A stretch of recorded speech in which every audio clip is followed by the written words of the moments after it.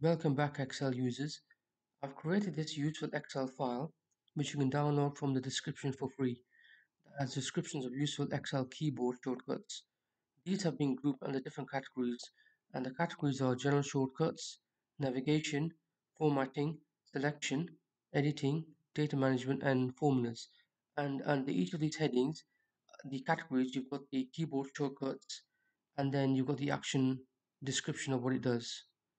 And I've also included in the file practice data on which you can practice keyboard shortcuts. This will boost your productivity and help in your learning.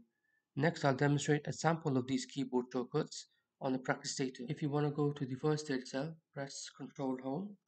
If you want to go to the last data cell, press Ctrl End. If you want to navigate to the edges of the worksheet, press Ctrl Up arrow or right arrow, left arrow, down arrow. That'll navigate you to the edges of the worksheet.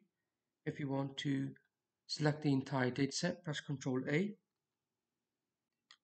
you want to add a new row above the row in the active cell, press a combination of Ctrl Shift plus.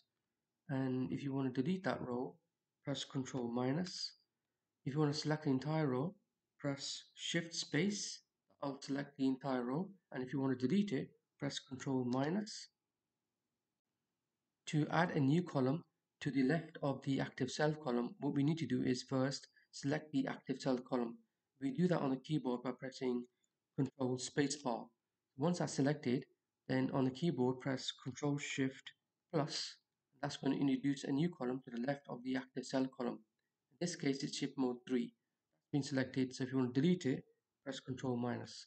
If you want to delete another column, example Shift Mode 2, again we press Control Spacebar to select the entire column, then press Control minus to delete that column.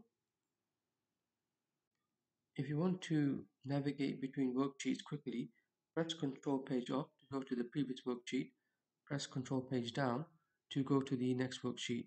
If you want to toggle the auto filter, press Control Shift L, and if you keep pressing it with those three keys engaged, then you can switch it on and off. And finally, if you want to get some quick statistics from Excel relating to your workbook and your current worksheet, if you press Ctrl Shift G, Excel will open up a small dialog box containing workbook statistics relating to your current worksheet and your workbook. I hope you enjoyed watching this video, which will boost your productivity. See you next time.